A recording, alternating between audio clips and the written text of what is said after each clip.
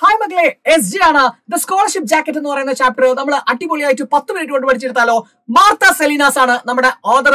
അമേരിക്കക്കാരിയാണ് അവര്. നേരെ ചാപ്റ്ററിലേക്ക് വരാം. മാർത്ത എന്ന് പറയുന്ന പെൺകുട്ടിയാണ് നമ്മുടെ ഈ കഥയിലെ പ്രധാന കഥാപാത്രം. അവളുടെ ഒരു ഗോൾ ഉണ്ട്, അതേക്കുറിച്ചാണ് ആദ്യം പറയുന്നത്. The story is based in a small town in the American state of Texas. ടെക്സസിലെ ഒരു ചെറിയ അമേരിക്കയിലെ ടെക്സസ് എന്ന് പറയുന്ന ചെറിയൊരു സ്ഥലത്താണ് ഈ കഥ നടക്കുന്നത്.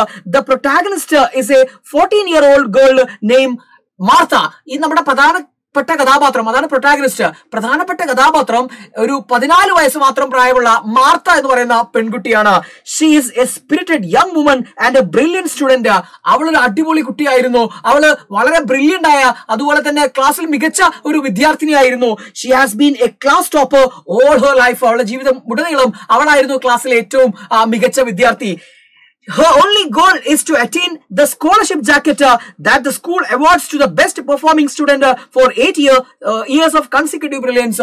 8 വർഷം കൃത്യമായിട്ടും എല്ലാ ക്ലാസ്സിലും മികച്ച വിദ്യാർത്ഥിക്ക് കൊടുക്കുന്ന ഒരു സമ്മാനം ഉണ്ടായിരുന്നു അവരുടെ സ്കൂളിൽ. അതൊരു സ്കോളർഷിപ്പ് ജാക്കറ്റ് ആയിരുന്നു. അത് അറ്റൈൻ ചെയ്യുക, അത് നേടുക എന്നുള്ളതായിരുന്നു അവരുടെ ഒരു ലൈഫ് ഗോൾ എന്ന് പറയുന്നത്. Martha expects to be given the honor as she enters the 8th grade. Martha അത് 8ാം ക്ലാസ്സിൽ എത്തിയപ്പോ അല്ലെങ്കിൽ 8th ഗ്രേഡിൽ എത്തിയപ്പോ അവൾ വല്ലാതെ കൊതിക്കുകയാണ്, ആഗ്രഹിക്കുകയാണ് ഇത്തവണ ഇത് തനിക്ക് തന്നെ കിട്ടുമെന്ന്. Just like her sister Rossi did in the past. ഇതേപോലെ തന്റെ കുടുംബത്തിലേക്ക് തന്റെ സിസ്റ്റർ ആയിട്ടുള്ള റോസിക്ക് ഇത് കിട്ടിയിട്ടുണ്ടായിരുന്നു. തന്റെ കുടുംബത്തിലേക്ക് റോസി ഇത് കൊണ്ടുവന്നിട്ടുണ്ടായിരുന്നു. അതുപോലെ താനും ഇത് ഇത്തവണ കൊണ്ടുവരുമെന്ന് അവള് പ്രതീക്ഷിച്ചു. In all honesty, Martha had a tough life. സത്യം പറയുകയാണെങ്കിൽ വളരെ കഷ്ടപ്പെട്ട ഒരു ജീവിതമായിരുന്നു മാർത്തയുടേത്. She lives with her grandparents as her father cannot afford to feed her with a meager income. അവളുടെ അച്ഛന് ഒരുപാട് കുഞ്ഞുങ്ങൾ ഉണ്ടായതുകൊണ്ട്, ഒരുപാട് പ്രയാസത്തിലായതുകൊണ്ട്, ചെറിയ വരുമാനമായതുകൊണ്ട്, തുച്ഛമായ വരുമാനമായതുകൊണ്ട് അയാൾക്ക് ഈ കുട്ടികളെ എല്ലാവരെയും നോക്കാൻ പറ്റിയിരുന്നില്ല. മാർത്തയെ അവരുടെ grand പാരന്റ്സിനെ ഏൽപ്പിക്കുകയായിരുന്നു. His grandfather runs a farm and tries hard to educate her. Grand ഒരു കൃഷിയെല്ലാം ചെയ്തിട്ട് വളരെ പ്രയാസപ്പെട്ടിട്ടാണ് മാർത്തയെ വിദ്യാഭ്യാസത്തിന് അയക്കുന്നത്. She is also not very beautiful. അവൾക്ക് തോന്നുന്നുണ്ട് അവൾ അത്ര ബ്യൂട്ടിഫുൾ അല്ല എന്നും തോന്നുന്നുണ്ട്. അതുപോലെ സ്പോർട്സിലൊന്നും അവർക്ക് പങ്കെടുക്കാൻ പറ്റാറില്ലായിരുന്നു. അവർക്ക് സ്കൂളിൽ നിന്നും പുറത്തു പോകുന്ന വിനോദയാത്രകൾക്കൊന്നും പങ്കെടുക്കാൻ പറ്റാറില്ലായിരുന്നു. കാരണം എന്താന്ന് വെച്ചാൽ അവർക്ക് അത്രയും പൈസ എഫോർഡ് ചെയ്യാൻ ഉണ്ടാവാറില്ലായിരുന്നു.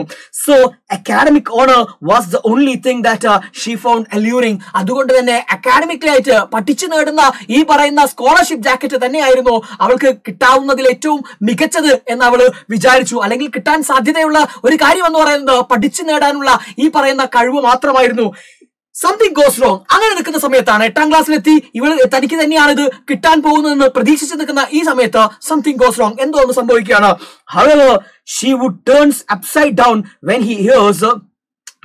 she hears a couple of teachers arguing in the classroom. അപ്പോഴാണ് അവൾ ഒരു ക്ലാസ് റൂമിൽ ഒരു സംഭവം കേൾക്കുന്നത്, അല്ലെ, ഒരു 2 ടീച്ചേഴ്സ് തമ്മിൽ സംസാരിക്കുന്നത് കേൾക്കാൻ അവൾ ഇടയാവുന്നത്. അങ്ങനെ ആ സമയത്താണ് they were talking about the jacket and how it should go to the classmate Johan who stood second to Martha. അവർ സംസാരിച്ചുകൊണ്ടിരിക്കുന്നത്, അതിലൊരാൾ സംസാരിച്ചുകൊണ്ടിരിക്കുന്നത് മാർത്തയ്ക്ക് കിട്ടാനുള്ള ഈ ജാക്കറ്റ് അവളുടെ ക്ലാസ്സിലെ മറ്റൊരു കുട്ടിയായിട്ടുള്ള ജോയൻ എന്ന് പറയുന്ന, അല്ലെ, സമ്പന്നന്റെ അല്ലെങ്കിൽ ആ സ്കൂൾ ബോർഡിലെ മെമ്പർ ആയിട്ടുള്ള അയാളുടെ മകൾക്ക് ജോയൻ എന്ന് പറയുന്ന ഈ കുട്ടിക്ക് എങ്ങനെ കൊടുക്കാൻ പോകുന്നു എന്നതിനെ കുറിച്ചായിരുന്നു അവര് ആ ടീച്ചേഴ്സ് ഡിസ്കസ് ചെയ്തുകൊണ്ടിരുന്നത്.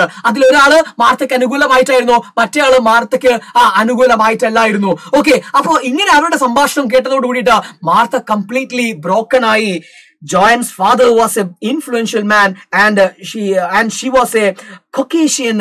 Caucasian എന്ന് പറഞ്ഞാല് മാർത്തയുടെ അച്ഛൻ വലിയ സ്വാധീനമുള്ള വ്യക്തിയായിരുന്നു. അതുപോലെ തന്നെ അവരുടെ ഒരു ഒറിജിൻ എന്ന് പറയുന്നത്, അവർക്കൊരു ആൻസിസ്ട്രി എന്ന് പറയുന്നത് ഈ വെള്ളക്കാരായിരുന്നു അവര്.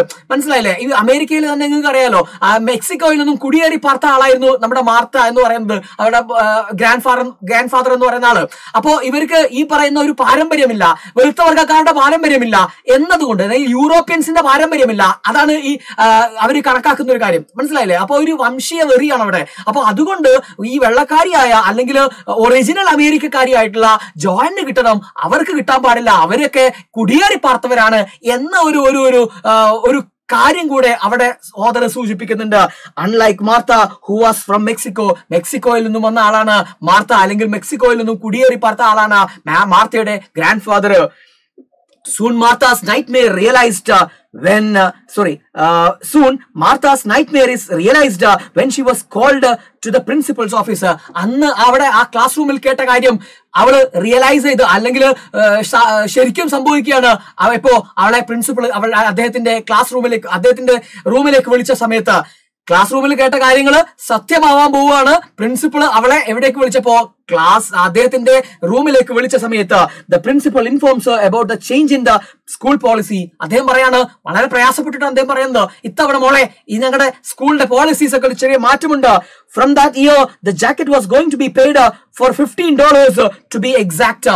കൃത്യമായി പറഞ്ഞാൽ $15 തരുന്ന കുട്ടികൾക്ക് മാത്രമേ ആ ജാക്കറ്റ് കൊടുക്കുകയുള്ളൂ എന്ന ഒരു നിർദ്ദേശം പ്രിൻസിപ്പൾ അല്ലെങ്കിൽ മാനേജ്മെന്റ് ബോർഡിന്റെ നിർദ്ദേശം പ്രിൻസിപ്പൾ മാർത്തയുടെ മുമ്പിലേക്ക് വെക്കുകയാണ്. അവൾക്ക് കാര്യം പിടികിട്ടി. Martha is heartbroken. മാർത്തയുടെ ഹൃദയം അവിടെ തകരുകയാണ്.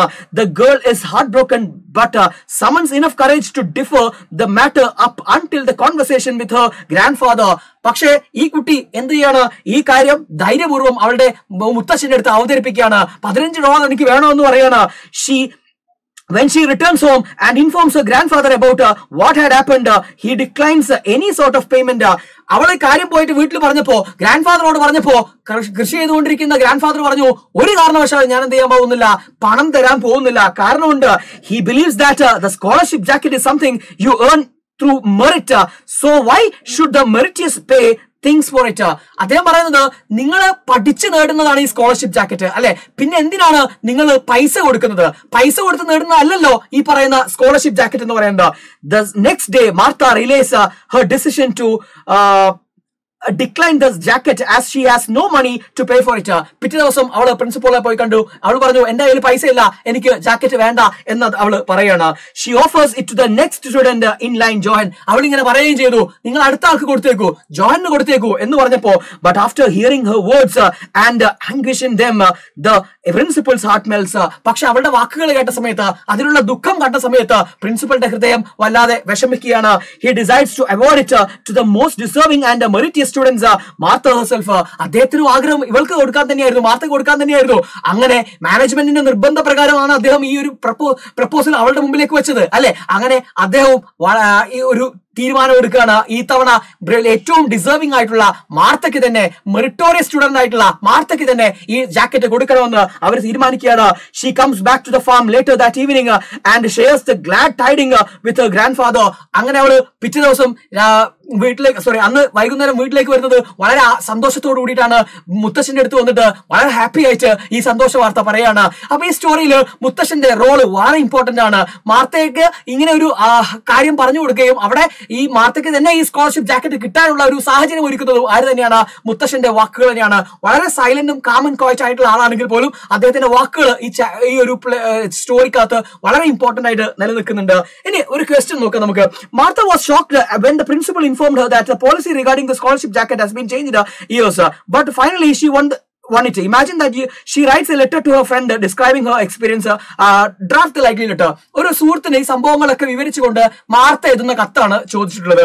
നെക്സ്റ്റ് വൺ, അപ്പോൾ നമ്മൾ ആ ലെറ്റർ ഒരു ഇൻഫോർമൽ ലെറ്റർ ആയിരിക്കും അല്ലെ, ഫ്രണ്ടിനോട് എഴുതുന്ന ലെറ്റർ ആണ്. അപ്പോൾ നമ്മൾ അതിന്റെ ഫോർമാറ്റ് ഒക്കെ കീപ്പ് ചെയ്തിട്ട് ഫ്രണ്ടിന് എഴുതുന്ന ഈ സംഭവങ്ങളെല്ലാം ഒന്ന് വിവരിച്ച് എഴുതിയാൽ മതി. വളരെ ഈസി ആയിട്ടുള്ള ക്വസ്റ്റ്യൻ ആണ്. Next one, Martha is selected as the scholarship as the scholar of the year in the school. As a program is being organized to felicitate her, honor her the scholarship with the scholarship jacket.